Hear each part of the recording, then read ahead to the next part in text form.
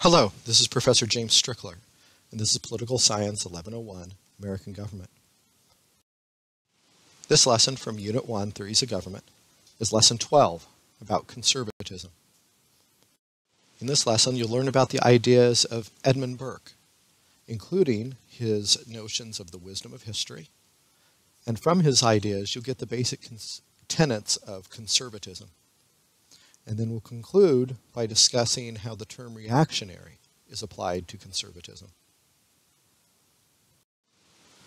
Last lesson, we learned about the notion of what a liberal was 200 years ago in the context of the divide in the French National Assembly between the liberals, or radicals, who wanted to get rid of the king, and the monarchists that wanted to keep the king.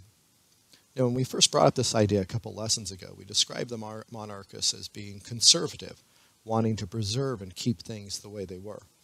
Well, why did they?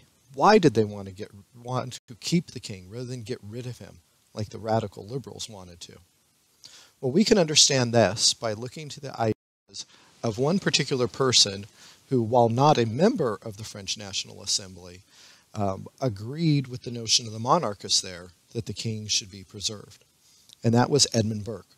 Edmund Burke was a member of the Parliament in England. And as he watched what was happening across the English Channel in France, as the radicals in fact won this argument and dethroned the king and cut off the king's head and instituted their new radical government, he was shocked by what he saw. And he believed that it would inevitably lead to failure. Now, this is an interesting position for Edmund Burke to take, because just a few years before, at the time of the American Revolution, he had looked at the colonists' efforts to get rid of their ties to the English king, and he had shown approval for what they did. So we have to wonder, why did Edmund Burke oppose the French Revolution and thought it was doomed to failure and a bad idea, while he approved the American Revolution? Well, the answer to that question, and thereby the answer to why people like him thought that the French should not abandon their king, be seen in the tenets of a philosophical point of view that today we call conservatism. Now, we look to Edmund Burke for an explanation of this, because Edmund Burke is oftentimes referred to as the father of conservatism, as he didn't really give birth to these notions, but he presented them in a systematic way in this book that we'll be taking some quotes from, his reflection on the revolution in France. He presented them in a systematic way to help us understand what this ideology believes in. So let's begin our exploration of these tenets of conservatism presented by Edmund Burke with a quote from him about other people that are thinking about political philosophy, not himself. In particular, these radical liberals that he saw around, people like John Locke, Adam Smith, that we talked about in the previous lesson, and others. Now, he refers to them in this quote as a clan of the enlightened among us.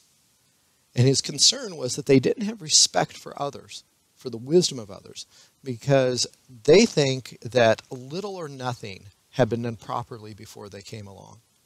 Essentially, he's accusing these people of intellectual conceit, that they believe that they have a better idea than what people had before. Now, it's possible that they actually do have a better idea, but Edmund Burke is suspicious and doubtful of that. And one of the reasons is that he thinks that they despise the wisdom that came before them. And they come up with all kinds of abstract theories about things. Now, when I say abstract theories, what I mean is things that haven't been tested in the real world. They're sitting there in their office alone, just thinking about what things might be.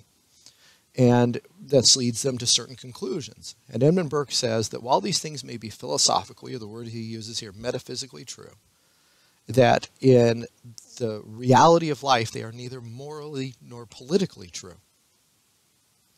And this is one of the themes of Edmund Burke's criticisms, is that you oftentimes get people who come up with ideas of the way they think the world should be that are not grounded in the reality of how things actually work.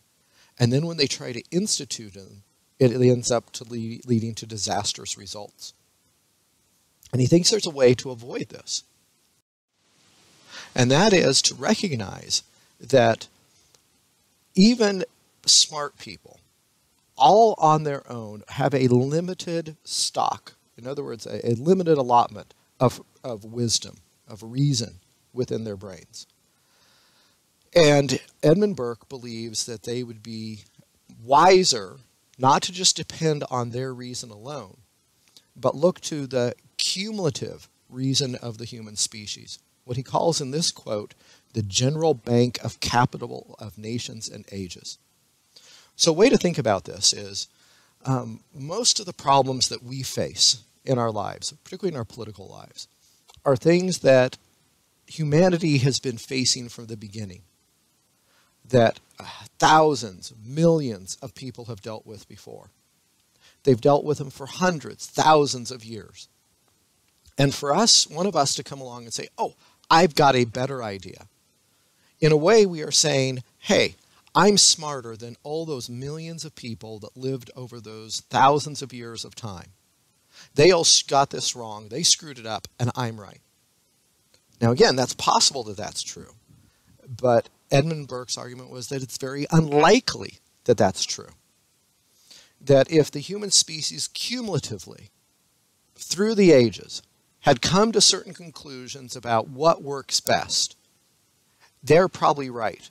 And this new thinker that comes along with this bright new idea is the one that's probably wrong. So we can describe this notion from Edmund Burke as the wisdom of history. And this is the first principle of conservatism that you need to note in this lesson. This basic idea that wisdom handed down from ages past is probably there because other people thought about these problems just as hard as we think about them today, put as much effort into crafting good answers to them as we would. And if they've cumulatively come up with a certain solution, there's probably a pretty good chance that it's the right solution, is what Edmund Burke would say. Now, the next idea that we get from him is that if we are going to change things, what he wants to see to justify that change is practicality. He says that the science of government is practical, and it's intended for practical purposes. He wants to see what works. And therefore, as he says in this quote, it's with infinite caution that we should pull down an edifice. An edifice is talking about the outside structure of something. And what he's talking about is not an actual building here, but the structures of government. It's with infinite caution that we should pull down any structure of government that has answered in any tolerable degree the common purposes of society. In other words, the basic idea is if a thing has generally worked, we should be very hesitant to try to change it. If it isn't broke, don't try to fix it. And this goes back to the previous point, is you may think that you know what to do to make it even better, but odds are that you don't, according to someone like Edmund Burke. That all these millions of people that have thought about this problem for thousands of years and the solution they've come up with, which is working at least to some extent, is actually probably better than what you're thinking up sitting there in your office all by yourself, just contemplating abstract ideas. Now, if you're going to get society to change the way you want, then you need to show practical results. You need to show that the thing that you're proposing as a change for everyone actually works.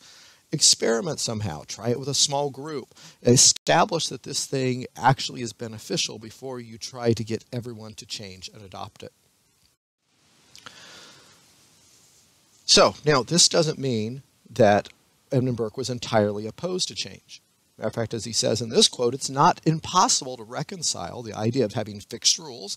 This is the way we've always done it, and this is how we're always going to do it, and then occasionally deviating from them. As a matter of fact, he says that an ability to change occasionally when necessary is needed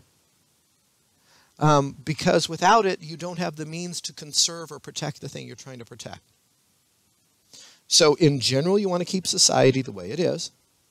But every now and then you may need to alter some things to preserve the basics of society. So from this, we get a second principle from Edmund Burke. And that is, he wants to see practical results, not abstract ideas. Show him that something has really worked in the real world for him to accept it. Don't just come up and say you've got a better idea of how to do things, which in a way is what the radicals were doing in the French National Assembly. Yeah, we know we've always had a king, but we think we shouldn't have one because people like John Locke and Adam Smith say we don't need him. Now, that was very different than what was happening in America, where the Americans, the American colonists that were living there said, well, we don't really need the government back in England overseeing us because we've basically been on our own in the wilderness here for a couple hundred years, running our own lives. We've proved we can do it. Again, Edmund Burke's looking for practical evidence. The Americans could give it to him that they were fine without a king. The French had never presented such. We can then move on to the next tenet of conservatism, as shown to us from Edmund Burke. And to see that, we need to note this idea that he has in this quote, that radical change can very easily destroy things that have taken ages to build up. So society's constantly working to improve itself, and over time, changes gradually accumulate to make society better and hopefully more prosperous, more free, things like that. But the change is slow and gradual. And if someone comes in with too radical a deviation, they can ruin all that in a short time. It's much easier to destroy something than it is to build it. And for that reason, when Edmund Burke looks around for a statesman, in other words, a person to serve in the government, his ideal of the best statesman is somebody with a disposition to improve and an ability, a disposition to preserve and an ability to improve. So yes, he wants somebody who's open to change, as we said, cautious change, careful change. It's going to be that something's been proven to him. There's evidence that it'll really work. Yes, he's open to change things because change is sometimes necessary.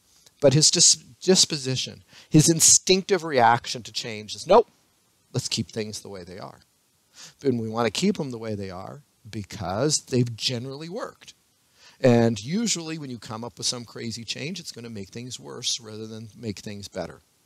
And if you really want the change, show me that it works in some way. Now, what this means then is radical change, and particularly revolution, should be the last thing that we ever try to do to deal with a problem. We should try gradual incremental changes instead. So the crazy notion that the people in France, when they had never ever run their lives before politically, that they were going to get rid of the all-powerful king and institute a democracy there, for Edmund Burke was nuts. It was too radical a change. It was going to end in disaster for sure. So from that, we get his last principle, and that is that change should be cautious. A way to sum up the ideas of Edmund Burke altogether is with an old saying. Don't throw the baby out with the bathwater. Now, some younger people have never heard this saying because it's based on a custom that hasn't existed commonly in society for a long time. And that is that before we had the indoor plumbing of the modern world, bathing took place in portable tubs that would be filled with water, that was like heated in a fireplace and that sort of thing. So you would bathe a baby in a tub sitting on a counter or a table, and you take the baby out of the dirty water and go toss the dirty water out in the yard. That's what people did. Matter of fact, just a few decades, well, several decades ago, there were people that still did this kind of thing, at least 100 years ago. But the notion was that, yes, the dirty bathwater has to be thrown out, but you want to make sure you don't throw out the good thing with it, the baby. Well, that's how we should approach our political life, too. There's lots of things in our government and our society that work really well. And when we decide to change the bad things, we shouldn't accidentally mess up the good things at the same time.